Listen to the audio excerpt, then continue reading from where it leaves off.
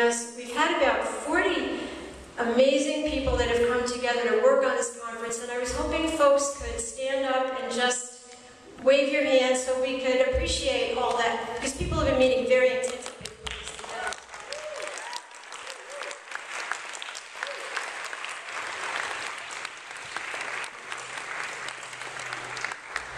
We're so grateful to this church.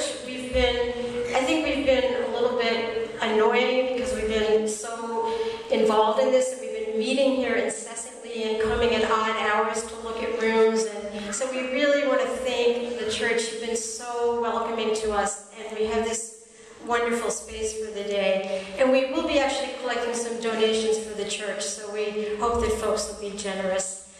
So, I think what I'd like to turn things over to now is to Mary McCarthy, who's been an amazing organizer, who's helped to pull this together. She's going to explain the concept of open space. Then we're going to have The day's going to run. Hopefully our first workshop will start at 2, end at 3 for the first round. 3 p.m. will be a break. 3:15 to 4:15 will be the second round of workshops. If there's enough interest, the idea being that these workshops will each be done twice so that you can get a sampling of different things. We're crossing our fingers this works. Each of our presenters is going to come up for 2 minutes, give us the essence of your workshop and the location. Really important is to have the location, if it's downstairs or upstairs, in what room. Ruth is going to ring a bell at the end of 10 minutes so we can stay on topic. And I think we'll just get started with Claire. 2 minutes or less. 2 minutes or less. Or less. I'm Claire Chang with John Ward, my partner. We're the owners of the solar store of Greenfield. And we install solar PV and hot water. I was asked to join, and I don't know if we're going to combine our workshop with John, I don't know. Okay. Who's over there?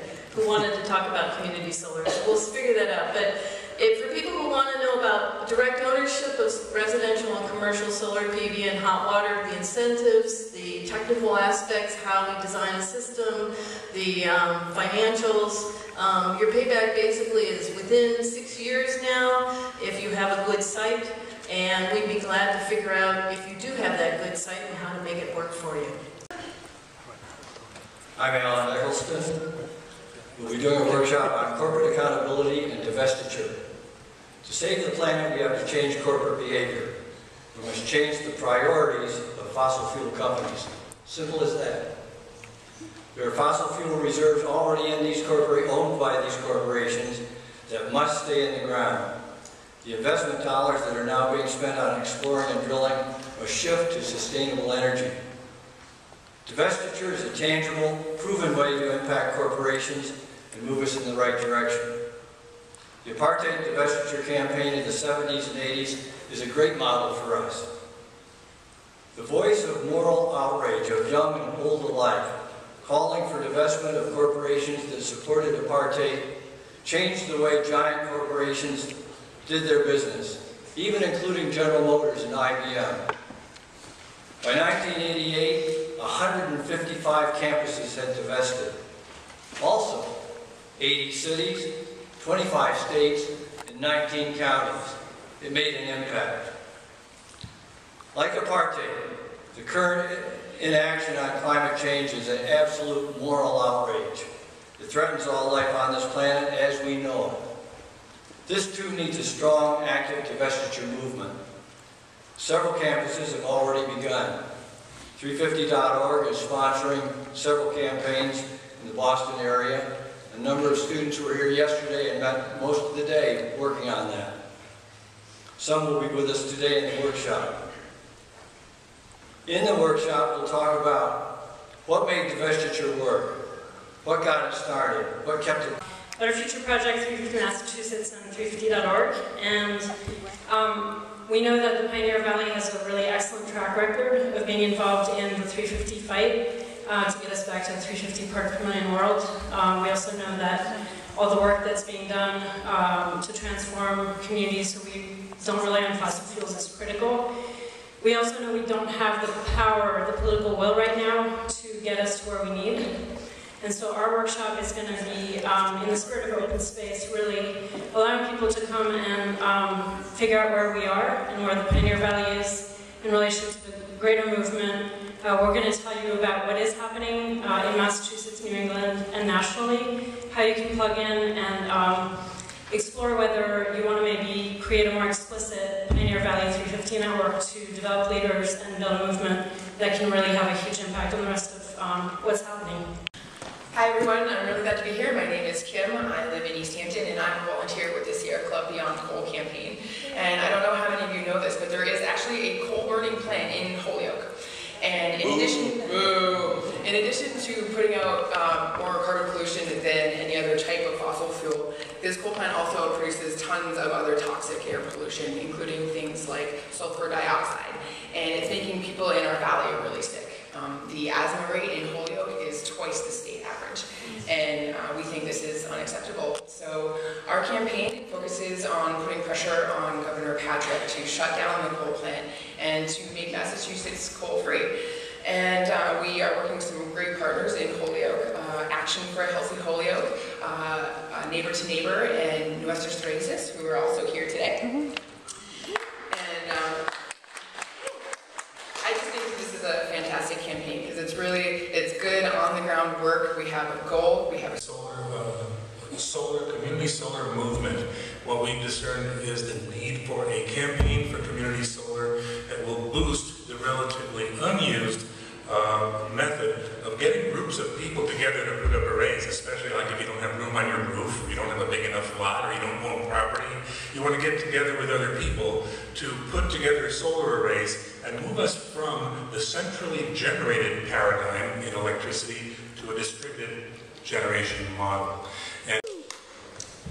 I'm Michael Ann Busey with the Rise for Social Justice in Springfield. 2 minutes. Fortunately, I was saved from trying to think too hard about how to talk about climate change and poor people by running into a paragraph I wrote to my group about 2.5 years ago. I have thought for some time that the climate change movement, at least as I have experienced it, is failing to see the forest for the trees. Environmental justice is not a subset of preventing or mitigating climate change. It's the other way around. Environmental justice is the overarching principle. Unless we can find concrete ways to help people understand that environmental justice is their human right and connect the issue of climate change to people's lives, there'll never be a sufficient mass of people demanding policy change. If we want our Western Mass community to be engaged for the long haul, to fight the next battle and win the war, then it's our responsibility as activists and organizers to help our community claim our right to live in a fair and sustainable world. Hi, I'm Marty Nathan, and I'm going to be sorry about that. I'll step back. And I'm going to be leading the Climate Change and Militarism workshop, which will be right over there. Many of us approach war from how many people it kills, how much money it takes from our economy that could go to schools, to roads, to bridges, to healthcare, all the things that we need. But then there are many others of us who approach war as well from the environmental damage that it inflicts, not just with the bombs that it drops on the people of foreign lands, but also the climate change that it is wreaking. We drive our Priuses, we go, we carpool, we walk, we hang our clothes on the line, we do all the things that we need to do in our personal lives to try to prevent climate change. But at the same time, when an F-16 goes over, spilling tons and tons and tons of carbon and other more noxious greenhouse gases into the atmosphere, All of our efforts are blotted out. Come join me. Let's figure out what to do right over there, 2 o'clock.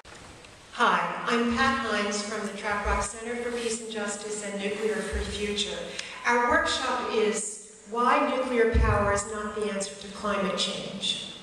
Some climate scientists and climate change activists have singled out fossil fuels as the sole target of action to slow global warming and climate change. Further, they are either silent on nuclear power, where they maintain that it is necessary to replace fossil fuels. Thus, nuclear power is baptized as clean energy because it does not generate the global warming gas carbon dioxide. Nuclear power is, in fact, a wolf in zero carbon clothing. It is not a solution to climate change for 6 interrelated reasons.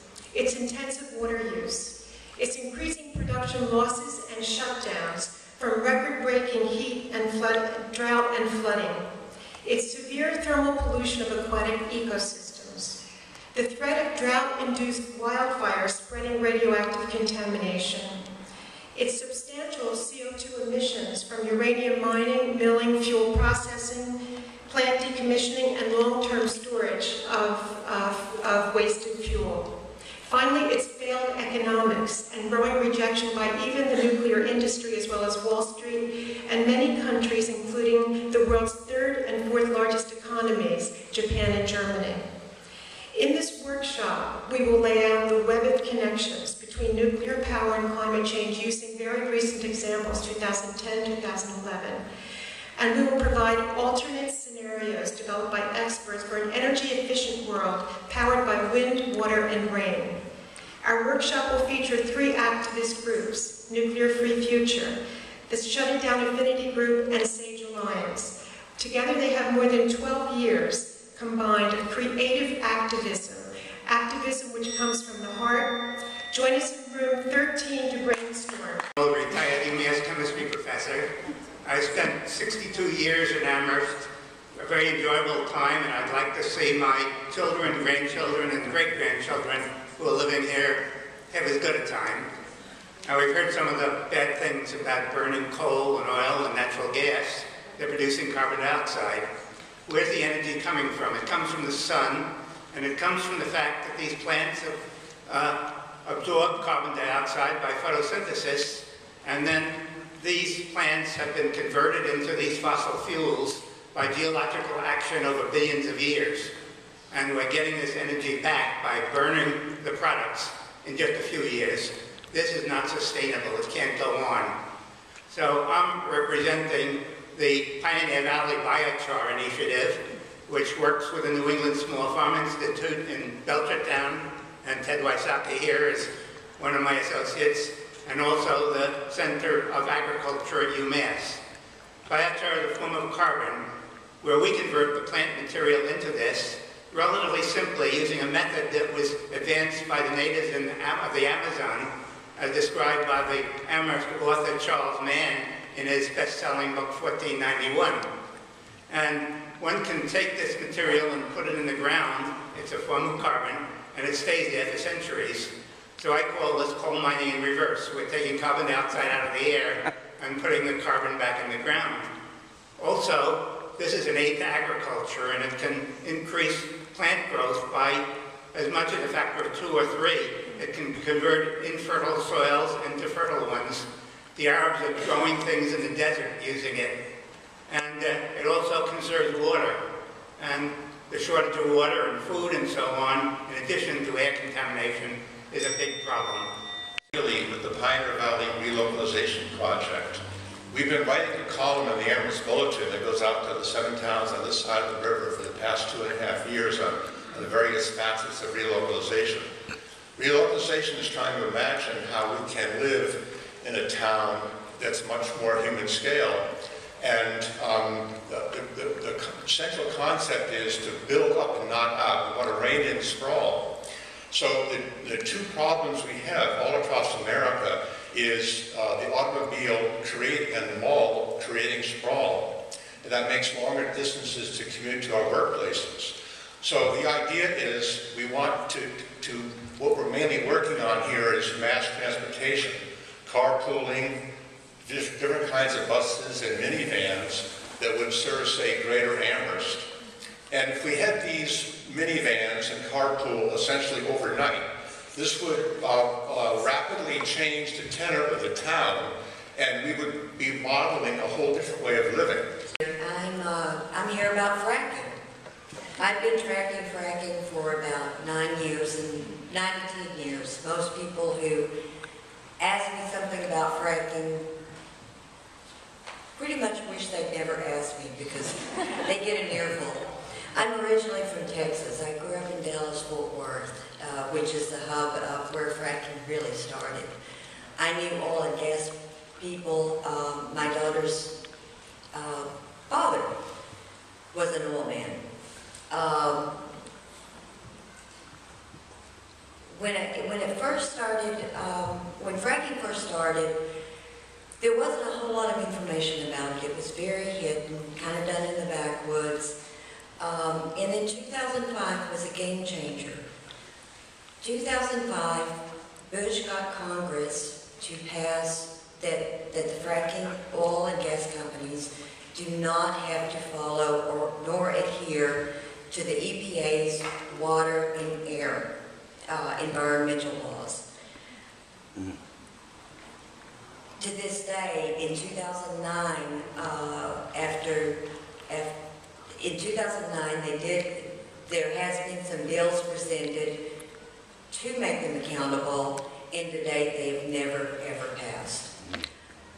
In fracking, they use approximately 3.5 million gallons of clean water per well, with approximately 80,000 pounds of chemicals that they do not have to tell anybody what they're using. Now, as a result, the United States is the largest producer of natural gas in the world. Not only has there been water contamination, they suspect within 20 to 30 years that this is not stemmed. I'm sorry. So I'm Adi, and we're going to talk about fracking and how natural gas is a big part of the energy mix in Massachusetts. So we don't have fracking in Massachusetts, but we're dependent on a lot of gas, and we need to change that around. So come talk to us. We've got some pipeline expansion is proposed. Outside. This is Karen, and we're here today to talk to you and record interviews with you about your personal experiences of climate change. When you first heard about global warming as a phenomenon, when you first experienced it or thought you might be experiencing it. So your personal stories, if you're interested, you can come and talk to us. We're going to be in the hall right out there. So we're going to be doing this in 15-minute slots, and we have 2 stations, and you can do this while also doing a workshop. So you can sign up and know when you'll come out, leave your workshop, and then go back in, and you'll see us out there. We're going to be making a podcast out of this, and if you have ideas for radio shows or websites where we can share this, it's going to be a great way to share the voices of people here. That's it. You're ready to come up and tell us about your action step. John. Hi, I represent Transition Amherst. We're a group in town. We're having an event on the 13th of next month. We'd like you all to come in the middle school. Can everybody hear me? Better. Get as close as possible. 23rd, excuse me. So, we, in the middle school, we had a very interesting 2 sessions, and we came up with some great ideas. People would like to see a grief and loss group formed. That's one of the really great ideas, to deal with the changes that are coming about in our lives because of climate change, because of peak oil, because of all the other things that are happening. I thought that was one of the fantastic ideas. Tool libraries in neighborhoods. We don't all have to own a snow blower, a lawnmower, whatever it might be. Neighborhood groups getting together. Invite your friends over, get to know your neighbors better, have potlucks. Close your street and have a potluck. And also develop a resource map for all the different organizations that were represented here today. We're actually working on that, but we need help. We need technical help, people who can work on the technical components of that and have time to help us fill that in. So if anybody'd like to come and volunteer, transitionamherst.org. We have a lot of information there. Thank you. Corporate accountability and divestment. We had a lot of people there. We had a lot of good discussion. There was a focus on college organizing, getting in touch with all the 5 colleges, organizing some kind of communication between them, and feeling reinforced by 350.org and all the work that's going on in Boston. Some dynamic work there. We had a strategy session. There was going to be a listserv of all the people that were part of that, or all the people that want to get the information back on that. There will be a follow-up meeting, and people to send to Dan Grubbs, Verizon.com, I guess it is. .net. We'll get the information that will tell them how to get there. There's an economic and moral issues group focusing on investment and how do we speed this process up. The sense is we need a broad base. Let's get all the organizations we know of participating in this. Then there was some focus on TIAA-CREF. How do I get the people that invest for me out of ExxonMobil and other things? War on the environment. Kind of a depressing topic, but we have ideas. Ways to take action. Be aware there are local ballot initiatives already out there. The Fund Our Communities movement, bring those $4 home. Be aware of those and talk them up. We need to get the peace activists and the climate change activists working together and looking at redefining our security, what security is. Raise awareness about planetary destruction and that it's that the military does, and that it's not just the lives immediately lost, but a lot of really bad stuff is going into the environment from the military, more than you ever could imagine. Read Barry Sanders' book, try Alice and Lincoln Day's DVD for sources of that. Focus on the air shows. The thought was, hey, these air shows, apparently an F-15 takes part in 75 of them. Focus on those.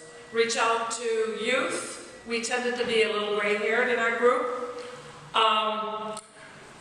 Politically be aware that Romney wants to increase the military budget. Day-to-day talk with people about these issues, such as that and others.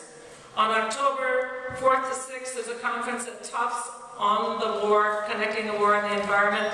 We're going to have to... I'm backing up here, but there's a meeting coming up on the 20th of September, and people will get an email about that. Divest from military contracts. That's our divestiture idea. So, Climate Change Radio interviewed a ton of people, and we're going to be pulling that together for a podcast, really highlighting a lot of feelings and stories around climate change and activism. And we're going to let everyone know who signed your release form when we're finished with that and where we'll post it, and we're continue to be interested in ideas of where to distribute that. Okay, and we'll actually send out an email to everyone who's attended today. We're really excited to share this. Thanks. Are in the area. We've given samples to several local farms who are trying to use it. We're working with the New England Small Farm Institute in Belchertown, who have gotten the Department of Agriculture grant for a device to make it. It's a mobile device that could be moved from one farm to another. Ted Wysocki, who's here, and I gave a workshop at the New England Association of Chemistry Teachers at Bridgewater State College last month, and we're now preparing an article based upon our presentation. We're very pleased that we've been designated by the U.S. Biochar Initiative to be the location of the national conference on this next year. So we're going to be having a North American Biochar Symposium in Amherst, October 13th to 15th, 2013. So a focus of our efforts is to prepare this, get support for it, and we're looking forward to that event. The Niagara Valley Relocalization Project, we spoke with several people about the very tough problem of getting people out of single passenger car use. And the town manager in Amherst is very much behind doing this, and we've been lobbying him for about a year on this or more. And there's a sort of a one-year window here to work with him and get something really radical done and in a hurry. And we'll be meeting on Monday, September 24th at a house in South Amherst for a general discussion. And to contact me about this, email me at pvrelocal@gmail.com, pvrelocal@gmail.com.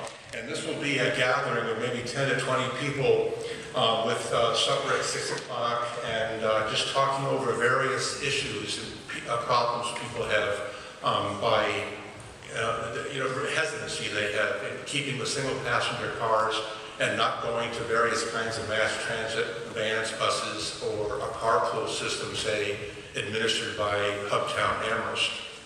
At the Arise workshop, which they were both small, but they were consisted of people who are absolutely convinced that you can't have a successful climate change movement without poor people in the working class. I would say that the biggest thing we talked about was two biggest things: connecting resources from very well-utilized communities in Amherst and Northampton with the less underfunded resources in Springfield. And the second thing is to have a Springfield Climate Change Conference that can connect, and please steal this line, every environmental issue is a public health issue in disguise. Every environmental issue is a public health issue in disguise. And if we can have a climate change conference in Springfield that puts people's well-being and ability to stay alive in the context of climate change, then I think we'll have something. There will be a listserv. Thanks. The nuclear power is not the answer to climate change panel, and we discussed largely what different activist groups in the area have been doing over the past year and longer in many cases. I think the framework of it was a lot about, somebody had actually said that a lot of the leaders in the climate change movement, such as Bill McKibben and James Hamilton, have this sort of tunnel vision, which that they're concerned with the atmosphere, but not necessarily so much concerned with other damage to the biosphere, like the things that would happen from the failure of nuclear plants. The actions that we came up with were things like letters to the editor. We talked about private and government programs for solarizing your homes and communities. And then, most notably, there's a flotilla at Vernon next week near the Vermont Yankee plant. You can find out about that at the Safe and Green website. And the Nuclear Free Future Coalition in the fall will be putting on a solarizing Northampton event. Thanks. We're going to have a fabulous sing-along in about 2 minutes. There's just a couple of things I wanted to say when we're all here. One of them is that Mary has some baskets. Mary, can you wave your arm? We do want to collect some money for the church, and if you can get a little money for today, that would be fabulous. If people can help with chairs, if you can just meet in the back of the sanctuary at the end, we would love that. And very importantly, we really want to stay connected. We see this as a first step, as we've said. So our website is climateactionnowmass.org, and it's up there. MA, I'm sorry, no S's on that. climateactionnowma.org. And everybody who summed up a workshop, if you could email me, see me if you don't know my email. We want to get summaries up on the website of all the workshops. If anyone didn't sign up to be on our email list, it won't be a lot of email to the big list, but there's folks who have clipboards, so if you didn't sign up, please do before you leave. And we are meeting here tomorrow night at 7:15. We want to build on the energy. We don't want to waste any time. We don't have any time to waste. So if you can join us tomorrow night, we're right across the hall at 7:15. And I'm going to turn it over to Margaret and then to our songstress. A red notebook.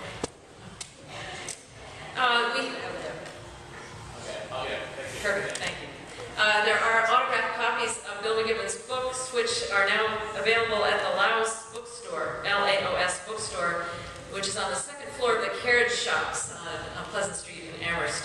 In case you don't know, Laos Bookstore is open Tuesday to Saturday, 11 a.m. to 2 p.m. If you'd like to buy a signed book, I'd love to give it to you. We are saving Noah's cargo.